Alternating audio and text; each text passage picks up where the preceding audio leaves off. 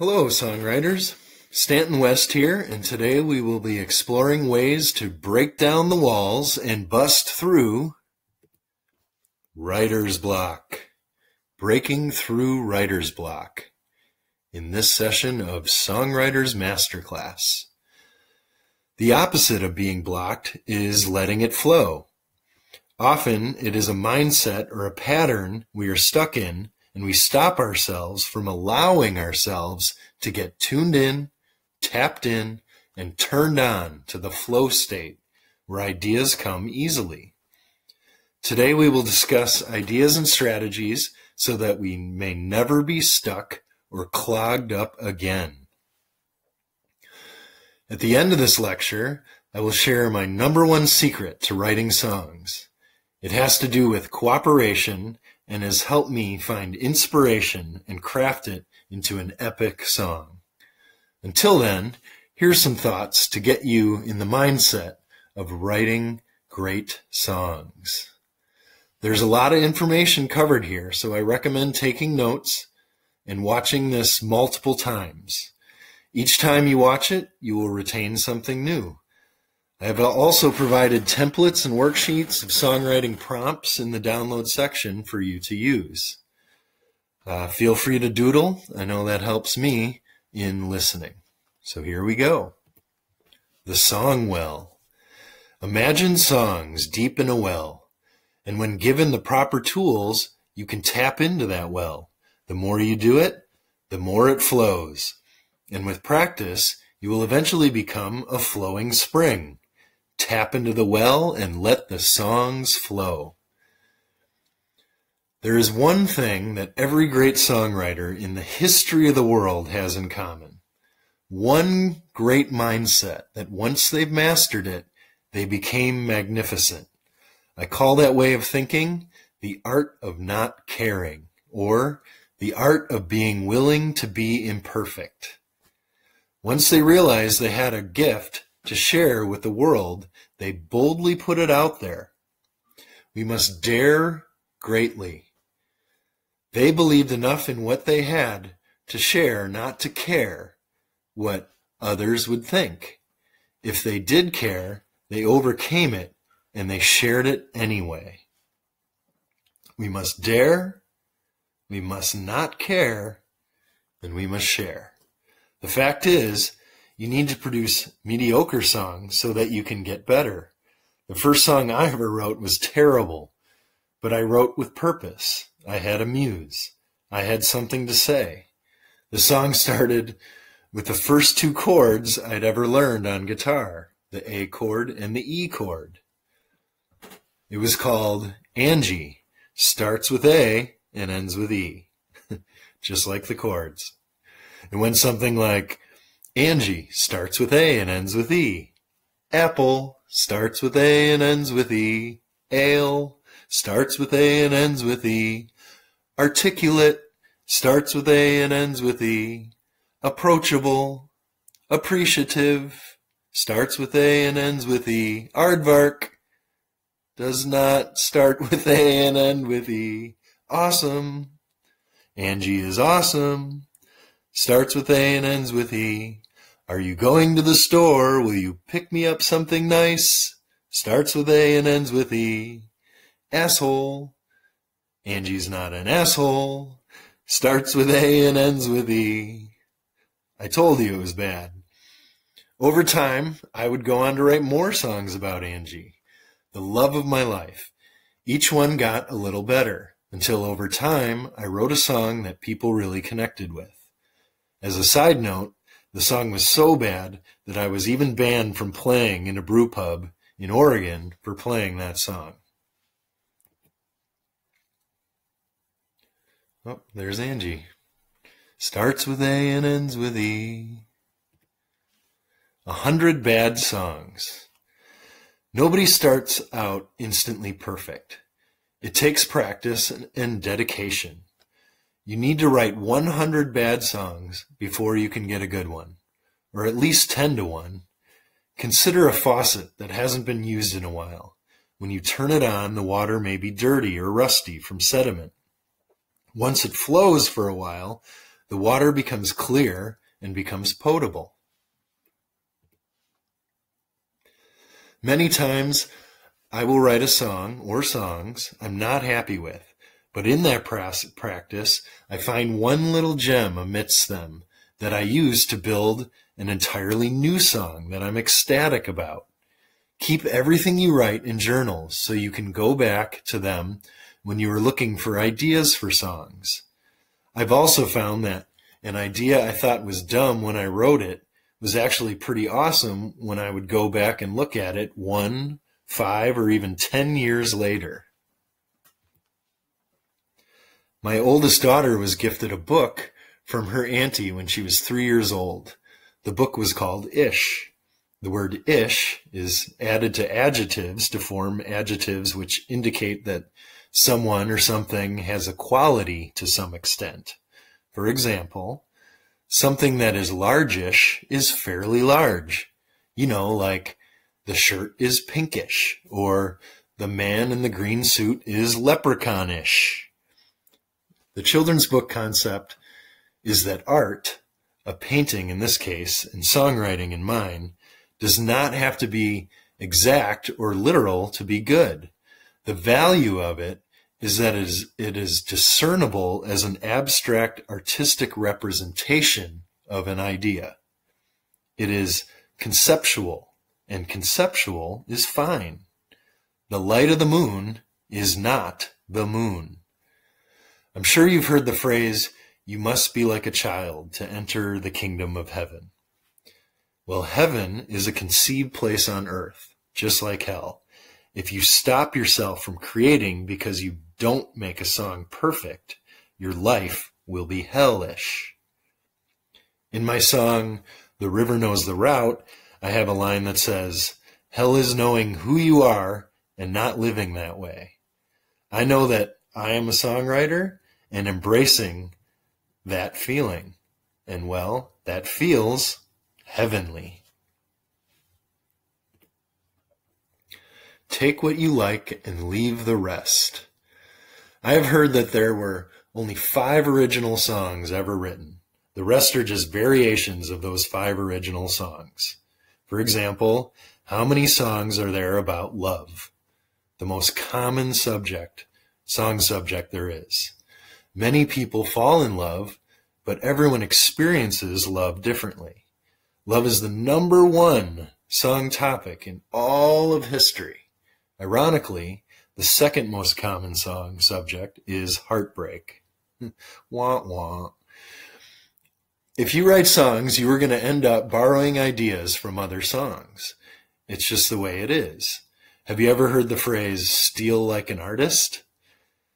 I'm not talking about outright plagiarism or sampling. I'm talking about what I call take what you like and leave the rest. Here's a confession. My song "Dig a Hole" is the same chord structure as "Both Hands" by Ani DeFranco. There is no shame in taking things from songs you like and putting your own twist on them. Simple is better. Have you heard the phrase, 3 chords and the truth? Oftentimes, simpler is better, especially if you have a strong message. You don't want to clutter it up with a bunch of complex chord changes and avant-garde colorations. I've heard some great songs that had only 1 chord. Don't dumb it down, but don't make it unnecessarily complicated. And be authentic. Ask yourself this question and answer honestly. Do you like the sound of your voice? I know that it took me a long time to be able to listen to a recording of myself singing and not cringe. Songwriting isn't about that. Songwriting, my friends, is about your message. Bob Dylan himself knows that. He has a terribly unique style of singing, but that never stopped him from sharing his message. He owned it, and the world admired him for it. Be yourself, and people will like you for who you are. Be authentic. People will notice and naturally relate to your songs and your point of view. Active inspiration. So how do you get in the mood to write a song? Start by freeing yourself from distraction. Turn off your phone, find a quiet space, and find the time. Take a 24-hour vow of silence. 24-hour vow of silence. Stare out the window.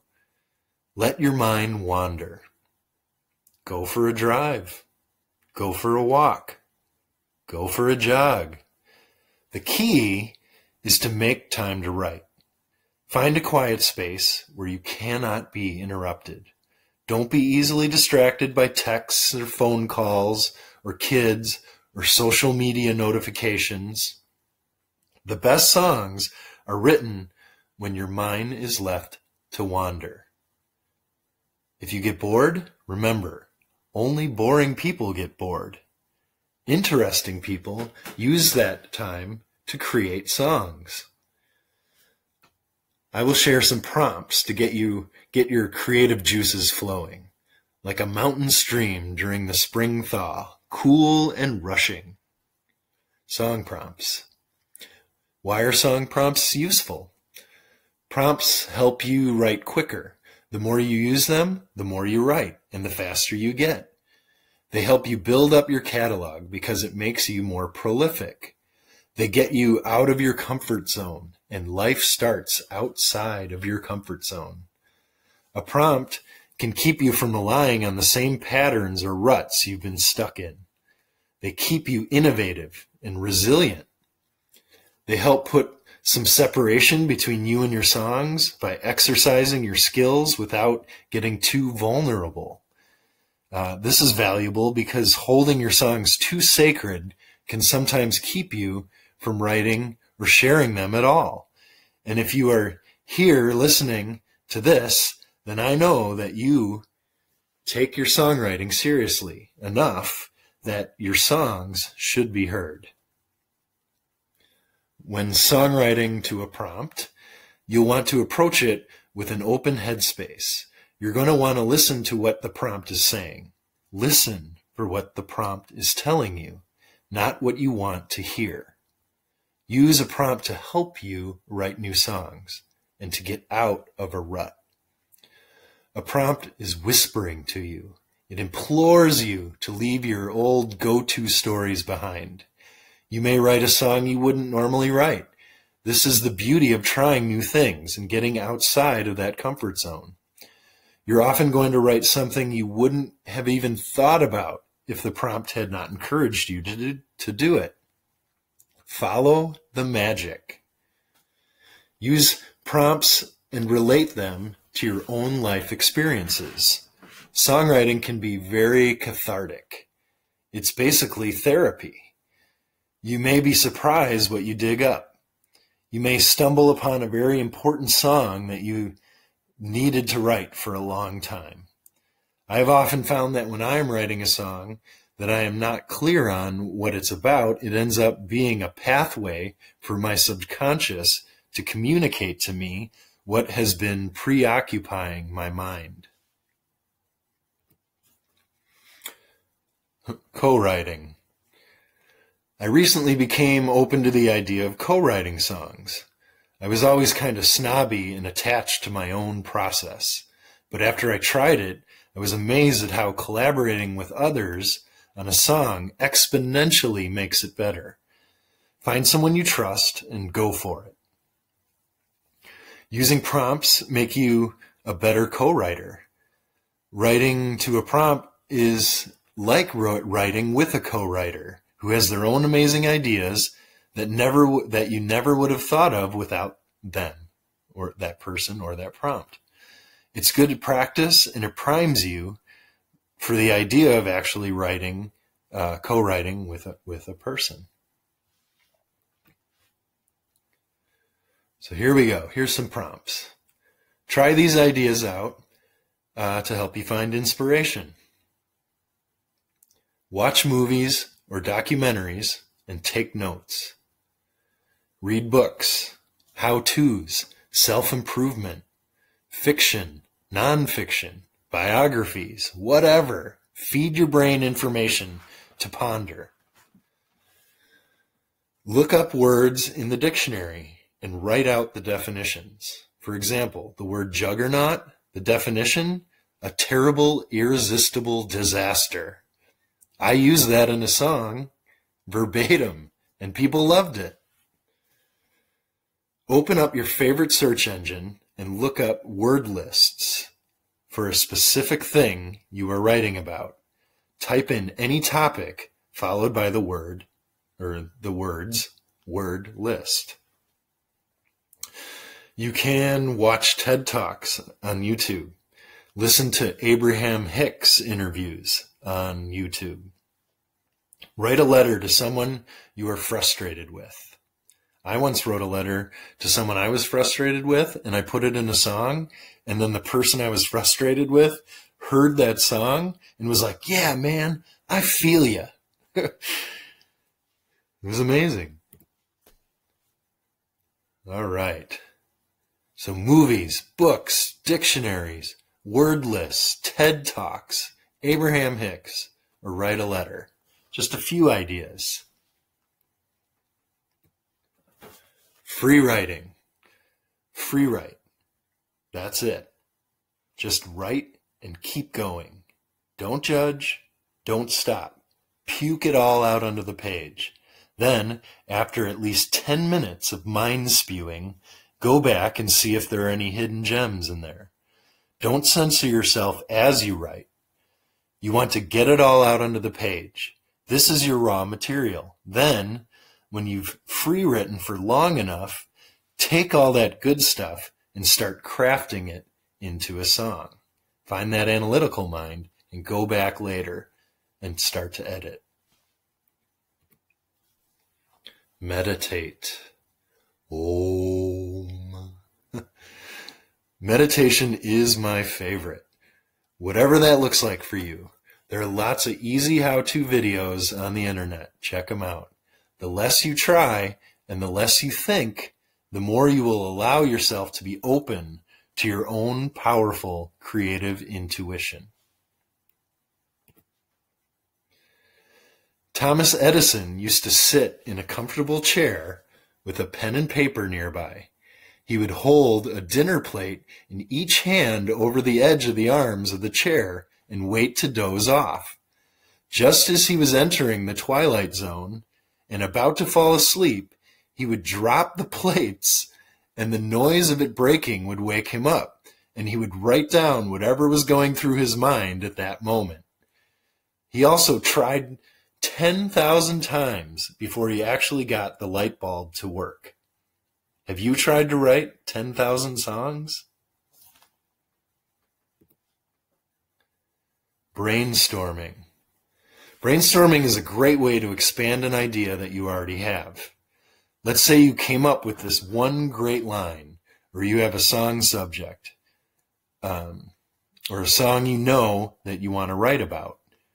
Write the line or the title at the top of the page. If you don't have a title, just use a working title until a title becomes clear. Then start writing, and all ideas that come to mind regarding that subject should make it on that paper. Don't worry about the idea's worth in that moment. Just get out any thoughts you possibly have on that given subject. Listen intently to songs and songwriters you like.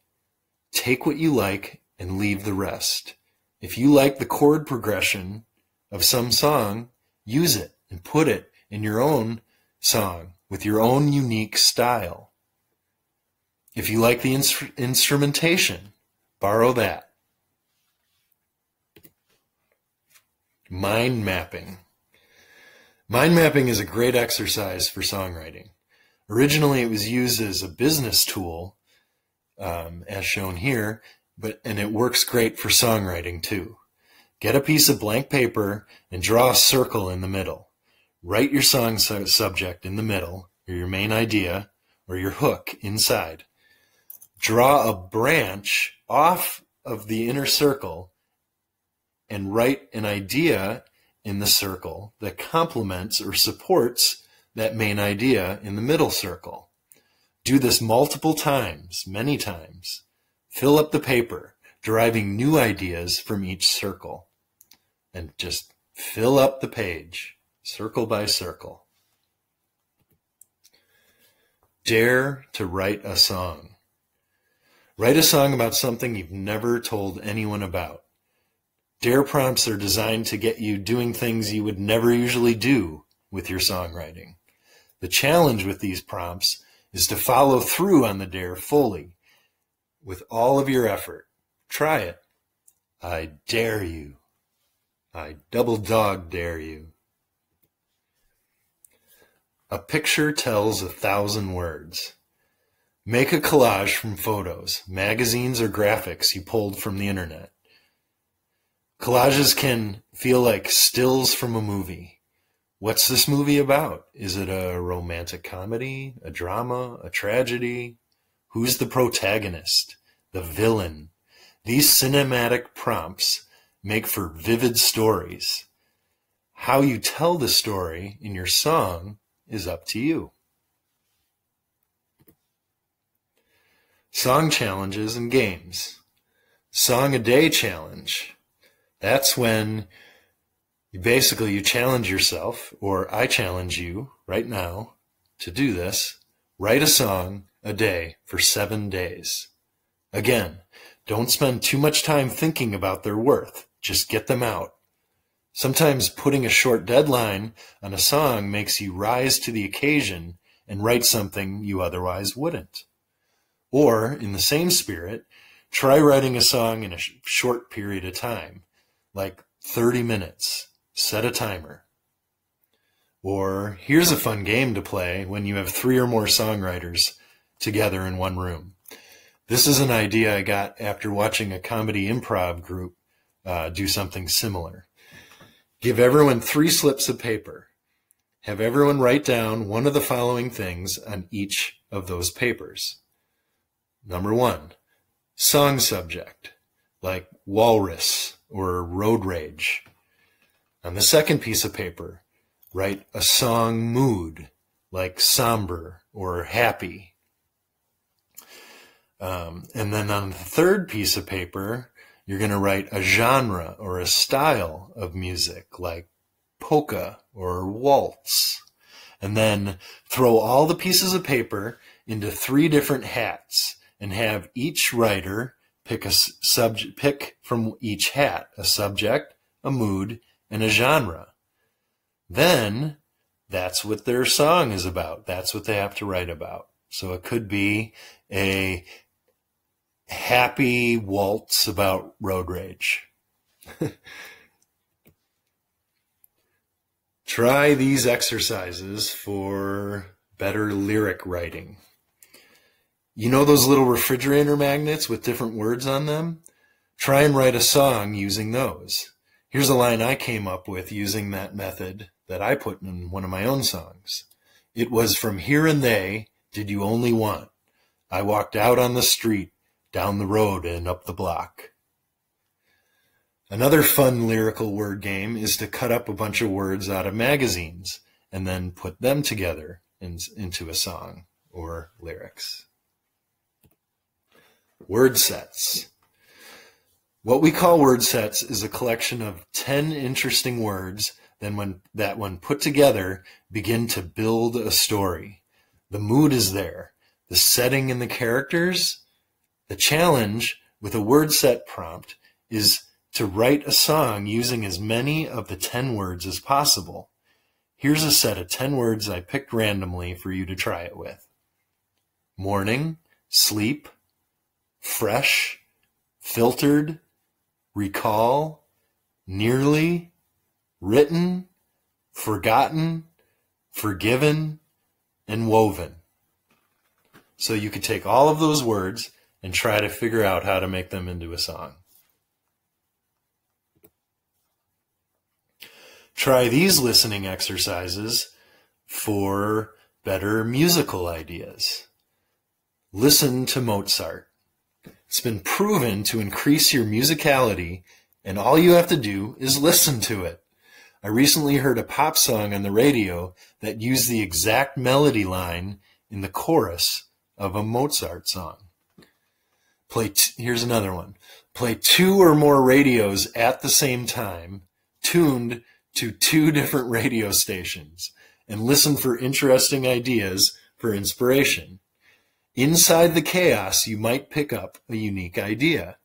One of my favorite songwriters, Tom Waits, is known for developing this very strange but apparently effective technique. All right, so my number 1 secret to great songwriting. Can you guess what it is? Well, your left and right brain have different functions. The secret to writing a great song is to get them to work in harmony. First, use your left brain's intuitive nature and imagination, your creative mind, to tap into the flow state. No inhibitions, no rules, no wrong ideas, no itty-bitty nitty-committy. Get it all out.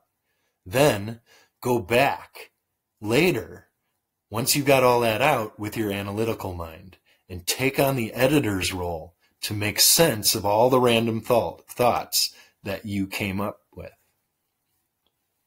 So, creative mind plus analytical mind in harmony. By using your creative mind first and your analytical mind second, use the best parts of your intelligence intelligently to make the best songs possible. All right, having a clear vision. It's important to get in touch with your vision. Having a clear vision will help sustain you. Take some time to journal and answer these 3 questions thoughtfully. It will be fuel for your creative fire. Question number 1. Why is it important that I write music? Question number 2. What will the world miss out on if I don't create music? Question number 3. What parts of me get to be expressed through music or when I write music? Sometimes you write the song, and sometimes the song writes you.